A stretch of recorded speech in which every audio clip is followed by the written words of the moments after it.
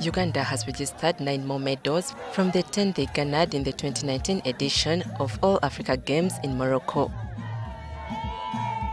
4 gold, 6 silver and 9 bronze medals is what Uganda scooped during the 2 weeks event held in Accra, Ghana.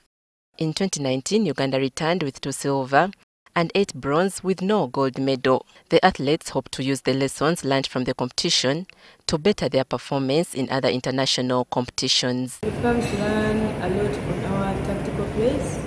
Our tactical plays are quite different from those of the West.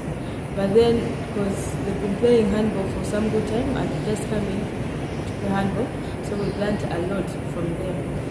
And we expect to improve on our defense, more especially. We're going to have a week off, then we'll go back again for World Challenges because we're going to be going to Poland on 18th and 19th of May. That's when we're going to be adding on next.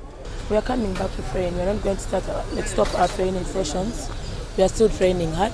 There's a World Cup qualifier against Zambia now in May under 17th. And then we've got 2 FIFA weekends that we want to use Crested Cranes to play international friendly. And then we've got Sikafa. We've also sent an invitation through to Kusafa that we enter team. And these are all to expose the girls to higher level of competition. Regina Naluja, NTV Sport.